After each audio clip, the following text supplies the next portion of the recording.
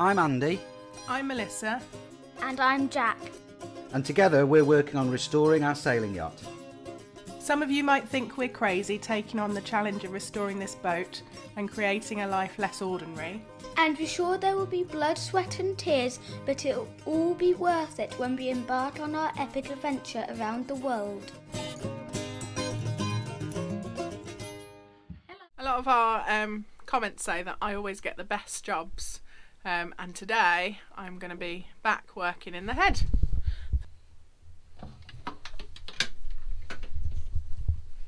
Today, Mummy's going to be taking out the taut tiles. Well, now, if you'll excuse me. But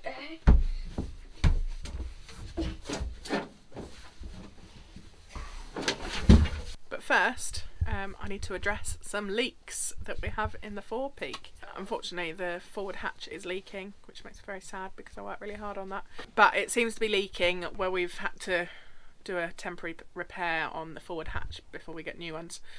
So where it's joined together there seems to be a leak, and also around the perspex where it sits in there. So I'm going to fix that with a bit of butyl. So hopefully I won't get rained on tonight. So here are my little water catchers. Seems to be coming from here where this is bedded in to the hatch, and unfortunately here as well, which is where there is a join. When we removed this forward hatch it cracked, and the water's obviously just managing to get through the repair somehow. So I'm gonna put some butyl on it and get back to that another day. Not right this second. Why did that just have to happen?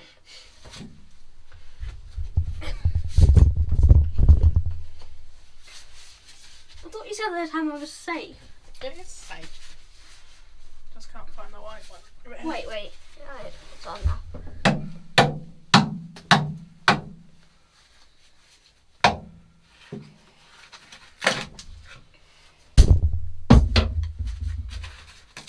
Way, good job.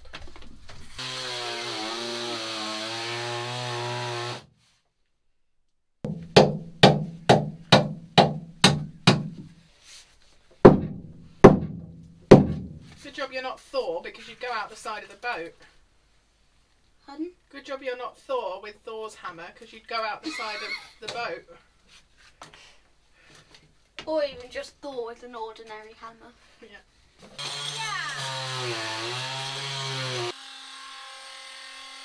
Slow progress, but we're getting there. Be nice once this is all sanded and painted and insulated, and then we can start rebuilding the head during the winter. Jack's doing a great job of tidying up the cork tiles. I don't like tidying stuff up. I said you're doing a great job. So earlier on last week I went to have a filling, and it turned into quite a complicated thing. So I ended up having an emergency extraction, which is pretty painful. So I'm not able to do anything desperately strenuous this week because I've got stitches everywhere. So what we're doing instead, because we still want to get some work done, we're going to mock up some furniture in the pilot house, a little bit like what we did with Jack's steps down to his aft cabin. If you haven't seen that episode, go back and have a look. And moving small pieces of wood and cutting them with the jigsaw isn't particularly strenuous, so I should be alright doing that. So the pilot house is now, we've got most of the stuff off the floor. We're just going to have a quick cup of tea, and then we're going to start measuring up and seeing where we want the bulkhead to be here and where we want the furniture to be for our little dinette. Lots of disagreements ahead. So what we're thinking about is this bulkhead here, that side is going into Jack's cabin obviously, but this is going to be our access down into the lazarette. So we're not going to use it often, but we need to be able to chuck fenders and bits and pieces down there. Hang our wet weather gear. Hang our wet weather gear down here. There might even be, I might even put a bed, you know, so that when we've got guests we have got another bed in that aft lazarette, in that aft cabin.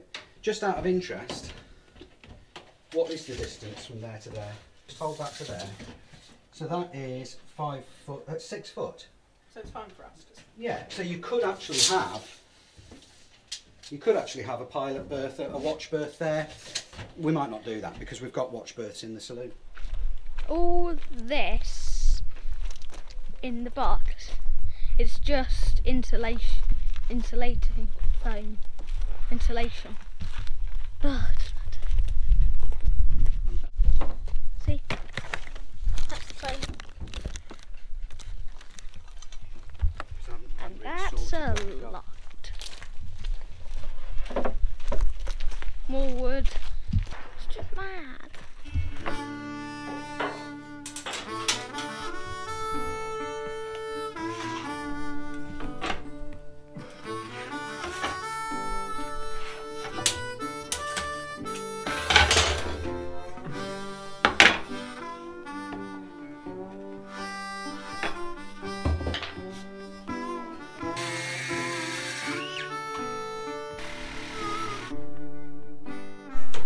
So this little wally thing here is in. It's knocked together out of some offcuts of birch ply that we got off a friend.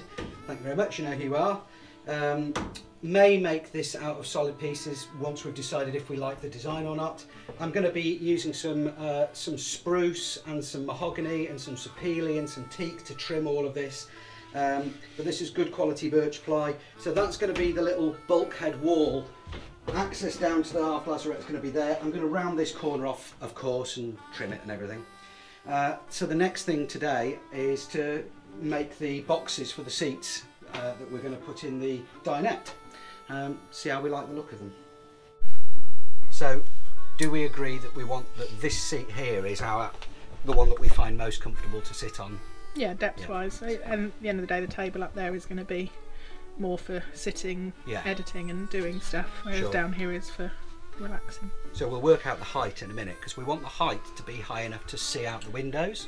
So we've got a clever little idea for what we're going to do about that. But in terms of the seat depth, we're going with 50 centimetres, sorry, 500 mil. 500 mil for engineering, because millimetres are for sewing and inches are for something else.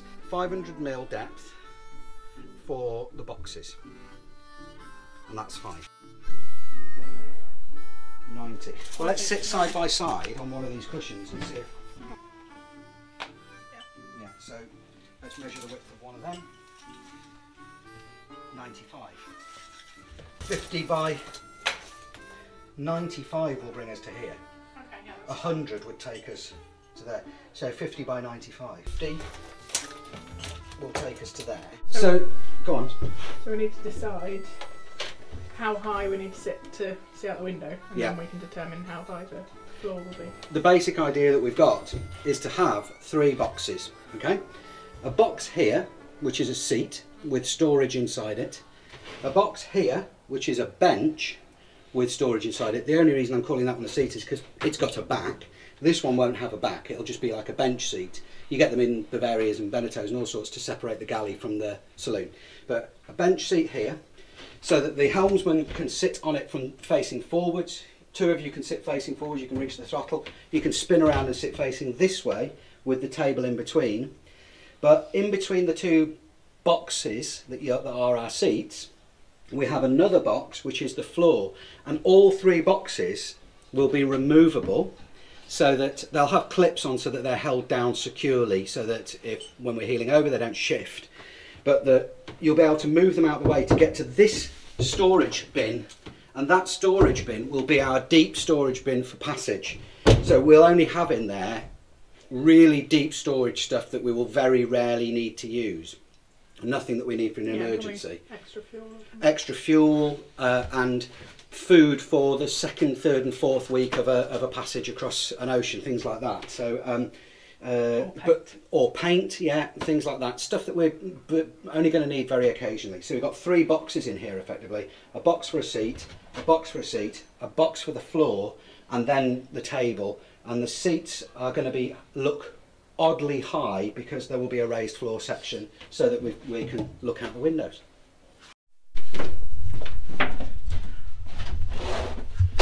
Now we're just trying to work out what sort of height. We're also toying around with the idea of the boxes, because having the sliding boxes, which was my first idea, 3 boxes which latch down, does mean that if we had an engine problem in a seaway, you're then unlatching boxes and moving them around, and then you've got boxes, loose boxes. So I'm kind of having second thoughts about that idea. We're just these boxes. I think that seems about right. I think this should be a bit thicker to sit on. Yeah, but I think maybe another, I don't know, 5 centimetres higher than that. Yeah, possibly. But that high would be fine with thicker foam. So that's 60. So 65 high. So if we made these 65, and then this 50,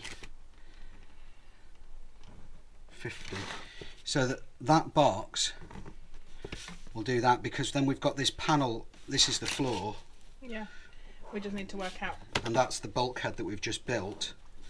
That's the bulkhead that we've just built. What height it needs to be for us to sit on, put our feet on the floor. Yeah, well, we'll be making the box. We'll make the box that the piece to go in the floor will be a removable box. Yeah, but what I'm saying is, we need to work this measurement out before, by working out what height it needs to be for us to sit on. We've just done that by sitting on those boxes. No, for our feet to touch the floor. Once we've got that box in place, we'll then work out how high we want the floor to be, which will tell us how deep we want to make this box, the floor box. But is the floor box going under here? Maybe. Yeah. I see what you mean, right. So if I'm sitting here, I've got that floor box 20 centimetres. Yeah, well, measure the thingy down there, and we know that the ones down there are too high for us. Well, is that 20 centimetres? No, that's 30. So if we had the floor there, can you see 20 centimetres? That would be about right for the floor. Yeah.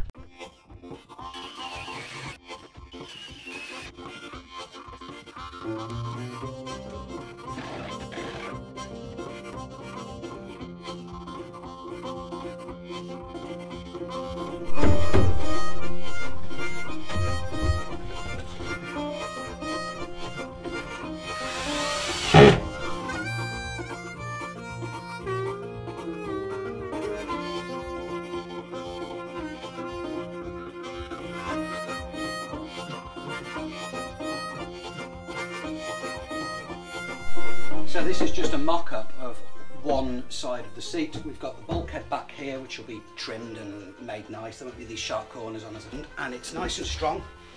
There's room for 2 people to sit comfortably. We'll have the table here and another bench seat the other side. I've got rid of the idea of the sliding boxes because I didn't like the idea of having to move them if we had a problem with the engine at sea. So we can still get access to this locker under here.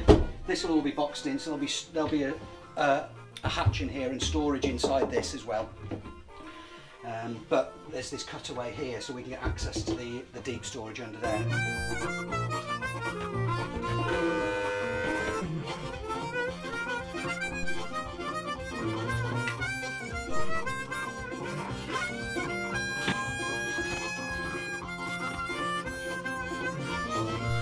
Please do bear in mind this is just mocking it up to see what we like.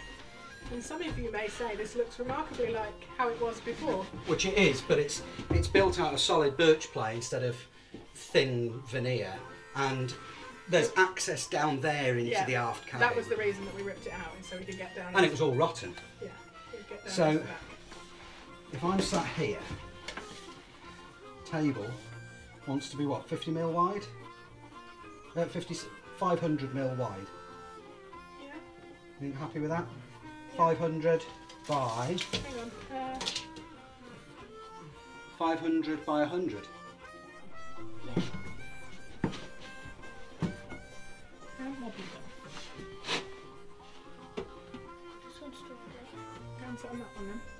I have. Can you see okay? Can you see out the window all right? Yeah. Yeah? Another little job that I can do, which isn't going to be too tricky or isn't going to be too sort of difficult, is tackling these sheave blocks in the top of the mast.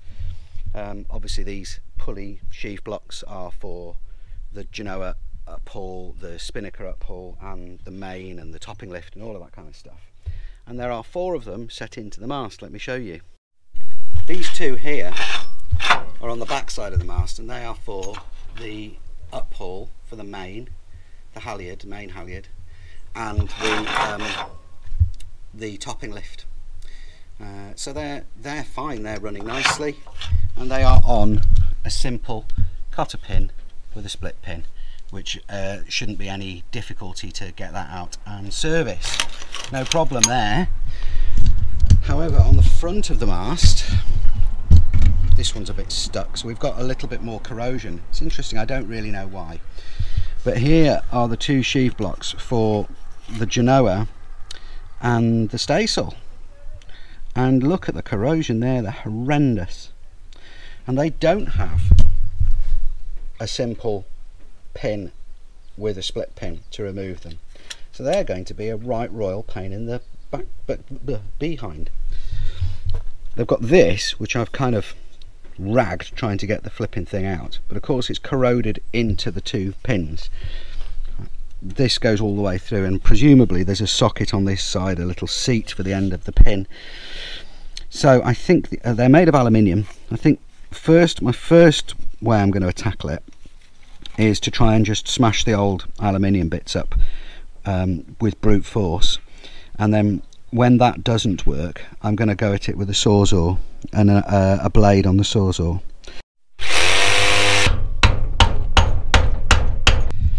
So that's just hitting it with a hammer and a chisel and just smashing it to pieces.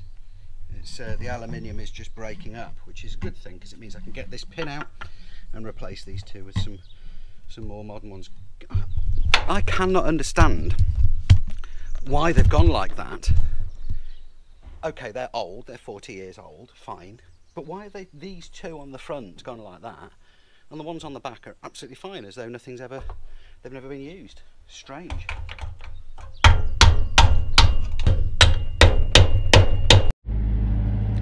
Well, here's the progress. I've got the 2 bottom ones out, and as you can see, they're all right. That needs a bit of a clean up, but that's easy to remove. It's just on a pin. This one, I've managed to smash out the 2 sheaves. Unfortunately, I've broken my mouse line, but I can tie it back onto there, it's not a problem. So this pin, look, goes all the way through here into t'other side, and now I've got the bits of it, including the Tufnell shims from the middle. So if you look, each pulley's got a shim, a bush made of Tufnell in the centre. I'm hoping I can now start to ease this pin out.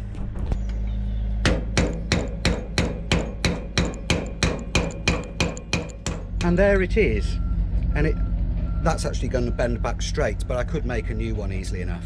So that pin goes all the way through. This has got bent pulling it out, but that's okay, that'll straighten up. That's just to stop the pin falling out, so it doesn't even need to be that strong. It's the equivalent of that. And there'd be nothing actually wrong with drilling all the way through and just putting a pin through with a cotter pin, a split pin on each end. That goes through there. I can get the rest of the bits out now. I can find a couple of those, or even turn them up on the lathe, and we're sorted on that score. I'm just going to get the rest of the bits out, but you don't need to see that. So that's one small job done, removing the 2 seized up pulley sheave things from the top of the mast, which we can get done. One of our amazing followers has again been ridiculously generous and has bought us pretty much all the insulation that we need for the boat, which I'll show you in a minute. He's also bought us some of these, which are bilge pumps. These are automatic flow switch bilge pumps, so you wire them to a switch, and they also have a float switch inside, which you can hear, and I can put them in these bilges now underneath the engine and underneath the prop shaft where I wouldn't have been able to get them before, and I can wire them in and plumb them in and mount them in properly, and then weld the piece of the patch in over the top. Really useful. Thank you very much. If you haven't heard of the channel SV Blown Away, go and have a look. And the last time I mentioned them was because I'd been talking to Ian, who's a fantastic engineer, and been getting some advice off him about some engineering solutions to welding. This time the reason I'm mentioning them is because they actually got the contract to do all of the sailing for the new James Bond film.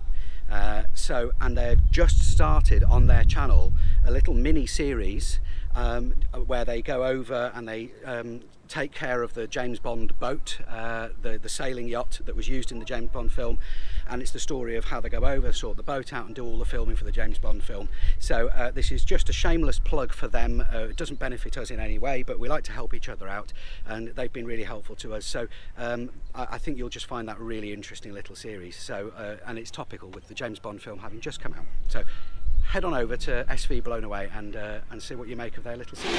So we're just mocking up a table to see what that looks like.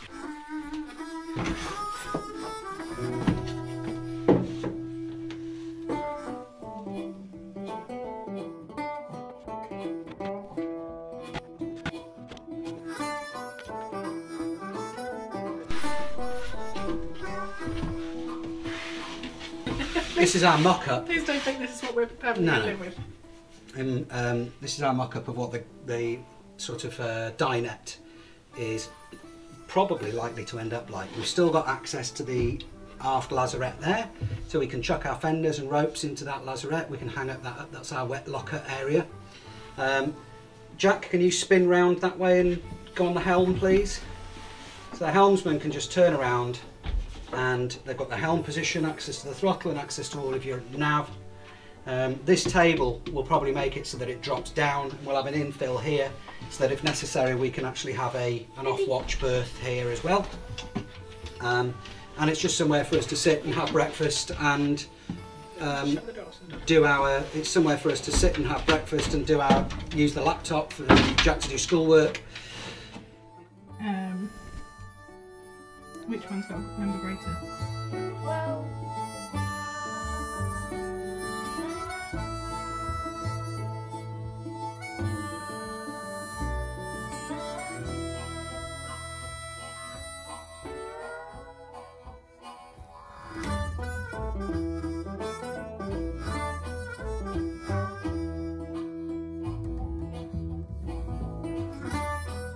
Thank you so much for watching, and we'll see you next week. See you next week.